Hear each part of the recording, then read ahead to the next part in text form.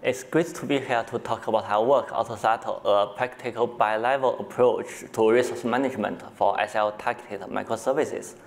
This work is completed at Microsoft Research with my mentors and other co-authors. More and more companies are building their cloud applications with microservices. Uber, Amazon, and Netflix are among the first companies to do this. These two graphs show the complex microservice topology in Netflix and Twitter. A microservice application consists of many small, independent, and loosely coupled services. They work together to process a request from the client. The application I'm showing here is one of the benchmark applications we used in our evaluation. It's called social network. A typical microservice application like this will have a gateway, some stateless services which process business logics, such as posting a message on this social network, and some stateful services like database and cache. When the user posts a message on this social network, the client sends a request to the gateway. This client request then generates a series of internal requests that traverses many different services. In typical microservice applications, there are hundreds or thousands of services, and client requests often traverses dozens of services. Different APIs has different internal dependencies. This is another API in this social network application. When a user wants to view another user's timeline, the client calls a different API, which is a little simpler. It involves only 2 stateless services and 4 stateful services.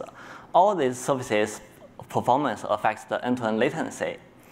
If we allocate insufficient CPU to the services, for example, we allocate 1 core for each service, they may perform very slowly, resulting in an end-to-end latency, for example, 800 milliseconds. In the meantime, typical applications will have an SLO, which means a service level objective. 800 milliseconds will be a lot higher than the SLO.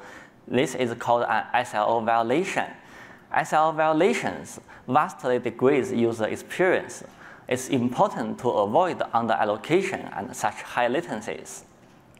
However, if we over-allocate CPU resources, for example, we allocate 8 cores to each service, their individual latencies may be a lot lower, and we may get 50 milliseconds end-to-end latency as a result. Where we can avoid SLO violations in this way, we may be actually wasting lots of CPU resources.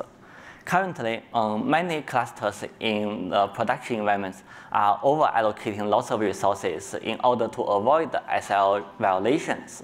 Some estimations show that these production clusters often have very low CPU utilization, so we believe that if we could find a practical solution to manage the resource allocation, we can save lots of CPU resources.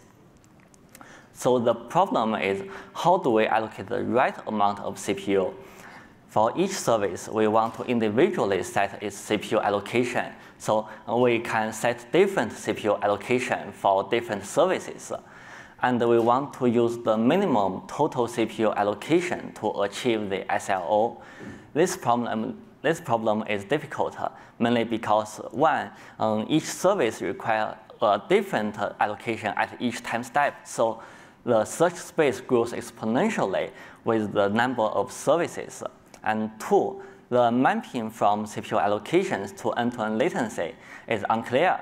Different API has different service dependency and results in different mapping. An existing approach is to manage the resource allocation on the service level. An example is Kubernetes default heuristics. It runs an allocation algorithm on each individual service.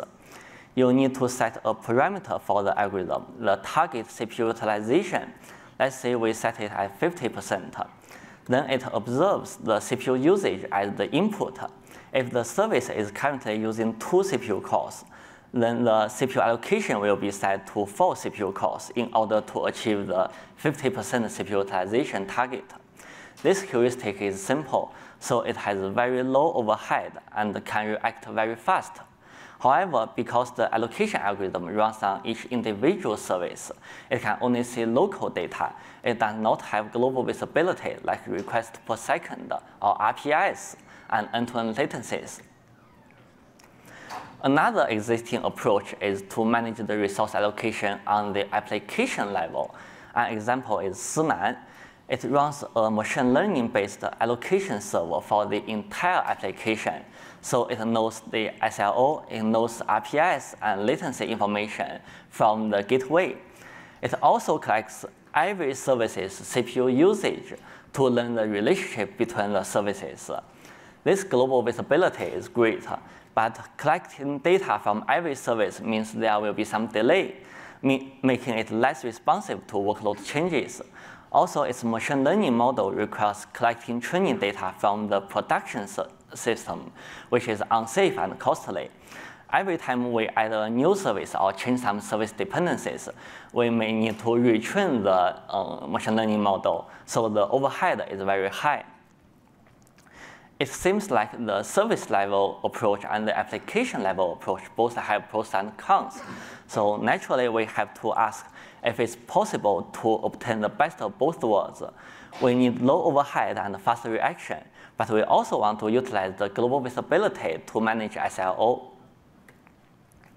So what we are proposing is a bi-level approach to resource management, where we combine service level control with application level control. Our solution has both local and global controllers. The local controllers run simple heuristics on each service and use locally available metrics to perform CPU allocation, so it will have low overhead and fast reaction. The global controller runs at the application level with global visibility, such as RPIs, end-to-end latencies, and SL violations. The interface that bridges these two levels is called performance target. The global controller will periodically determine performance targets for each service. The local controllers need to achieve their own performance targets. This is a rather simple task, so they can remain autonomous doing this. Our implementation of this bi-level approach is called Autothrottle. Each service has a local controller called captain to quickly adjust the CPU allocation. On the application level, there is one global controller called tower to monitor RPIs, end-to-end latencies, and SL violations. It tries to minimize the total CPU allocation while maintaining SLO. We choose to use throttle ratio as the performance target. Tower will periodically give each captain a throttle ratio target. Now I will talk about each component in this system. First, the interface between the two levels. Throttle ratio is a metric that's related to CPU scheduling. I will show you how it's defined and calculated. The CPU scheduler works by dividing the time into individual periods. By default, one period is 100 milliseconds. In each period, the service gets a certain amount of CPU allocation. In this example, the service received one request in the first period, and it used some CPU allocation to process the request. When the next period begins, the remaining CPU is reset. After processing two requests, the service used all its CPU allocation in this period. So when the next request comes, there is no remaining CPU allocation. This request has to wait until the third period. When the third period begins, the remaining CPU is reset again, and the request can finally be processed. So this request had a higher latency due to waiting for the CPU. When a service used all its CPU allocation in one period, and it has to wait for the next period, we call it a throttle. In this example, there are 3 periods. The second period has the throttle, and the other 2 periods has no throttles in it. So the throttle ratio is 1/3. Throttle ratio is the readily available metric in today's CPU schedulers, such as Linux CFS. Also, we choose to use throttle ratios because our experiment shows that throttle ratio has a higher correlation with end-to-end latency than CPU utilization. For this graph, on the horizontal axis, there are 6 different services in the social network application. We adjusted the CPU allocation for these different services and measured their throttle ratio, CPU utilization, and the end-to-end latency. The vertical axis is the Pearson coefficient with end-to-end latency. The blue bars show the correlation between throttle ratio and end-to-end latency. The red bars shows the correlation between utilization and end-to-end latency. So in all these experiments, throttle ratio is shown to have a higher correlation with end-to-end latency than CPU utilization. A higher correlation with end-to-end latency gives us a better indication of the service performance. So we choose to use throttle ratio as the interface between the two levels. Now for the service level controller, we designed captains. We want to make sure captains are fast and lightweight, so they use closed loop control to achieve the throttle ratio target. It collects data every 100 milliseconds and adjusts CPU allocation every second. For example, this is the CPU usage history. When the CPU allocation is low, there will be throttles. Captain monitors the throttle ratio. If the throttle ratio is higher than the target, Captain will scale up. If the CPU allocation is higher than the max CPU usage, Captain will scale down to the max CPU usage plus a small value to have some buffer. The calculation of this buffer is important to Captain's algorithm, and it's rather tricky, so please refer to our paper for more details. Finally, for the application level controller, we have Tower. Tower needs to determine the best throttle ratio targets for current APIs. We choose to use contextual bandit algorithm to learn the mapping between throttle ratio targets and end-to-end latencies. The contextual bandit algorithm is a very lightweight online learning algorithm. In each step, it takes an action in a given context and gets a cost as a result. It learns from historical data to minimize the cost. Our tower runs one step per minute, and each step takes about 100 milliseconds, so the overhead is very low. In each step, tower uses the RPIs as the context and chooses an action. The action contains all the performance targets for captains. After using these performance targets, tower will collect the resulting total CPU allocation and end-to-end latency. Then tower will calculate the cost with total CPU allocation, end-to-end latency, and SLO. The contextual bandit algorithm will learn from all historical context, actions, and costs. We designed Tower to be an online learning algorithm, which means it does not require offline training. So we do not need to collect lots of training data offline. In the evaluation, our testbed consists of 5 Azure VMs with 160 CPU cores in total. These are the 4 workload traces we used. We try to capture some patterns commonly observed in production environments, such as Papa's streaming requests, Google's cluster usage, and Twitter's tweets. And these are the 3 benchmark applications we used. In this talk, I will focus on social network. This graph shows the results on social network. For each workload trace, we compare the CPU allocation of Autothrottle and 2 baselines, Kubernetes default heuristics, and SLO. All of them can meet the end-to-end latency SLO, so this graph only shows CPU allocation. You can see that Autothrottle always allocates less CPU than the 2 baselines.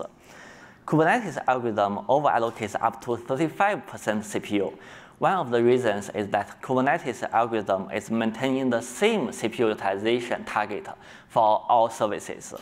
SLO allocates even more CPU.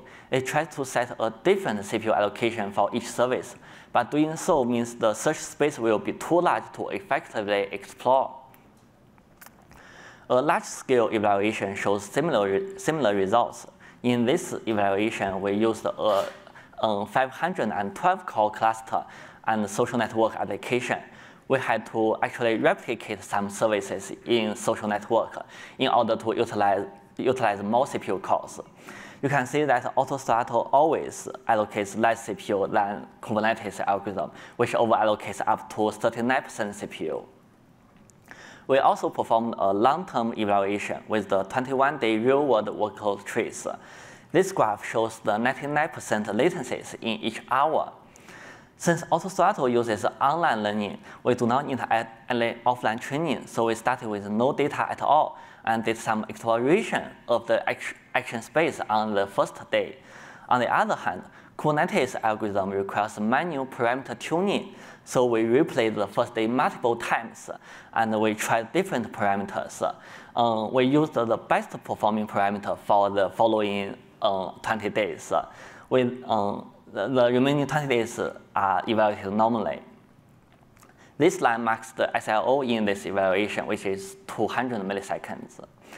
During these 20 days, Kubernetes algorithm violated SLO in 71 of 480 hours. This graph shows CPU allocation in each hour. The red boxes mark the hours in which Kubernetes algorithm violated the SLO. It shows that Autothrottle saves an average of 12 cores and up to 35 cores.